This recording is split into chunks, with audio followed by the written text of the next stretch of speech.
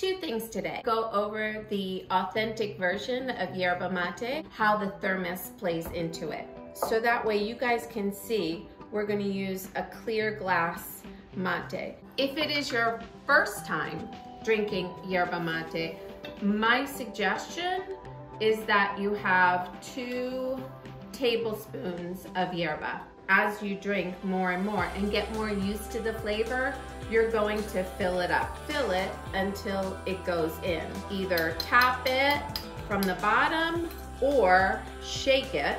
It's an extra step. It's up to you. And before I put hot water in, I'm going to put in a little bit of room temperature. This kind of prepares the leaves so that way it doesn't release all the caffeine at once and it doesn't get too bitter.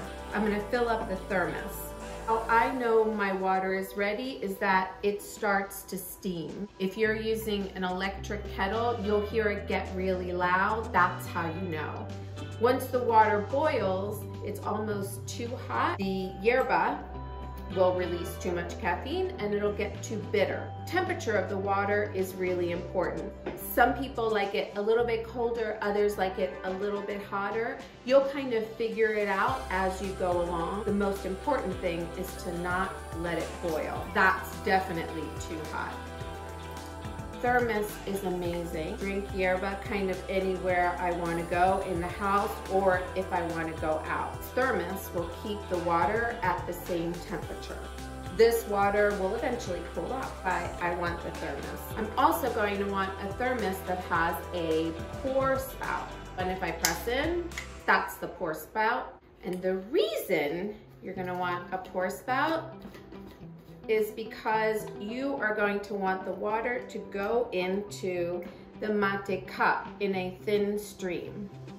You don't want to get all the leaves wet at once. If the opening is too wide and there's too much water that gets in, it'll splash everywhere and make a mess. As oxygen is getting in and you'll see little bubbles of air kind of popping up, that's when you're going to put the bombilla.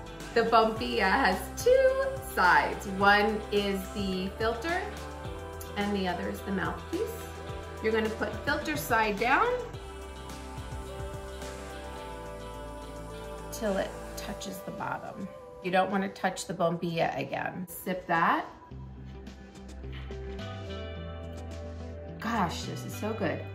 All the water, any water that lingers will get bitter. So you only want to pour as much as you're going to drink. Pour right before you want to drink. So now I can take this desk and work. If you have any questions or you want any more information, visit us at www.solmateyerba.com. Always happy to talk, chit chat, share information, hear what you're up to. Enjoy.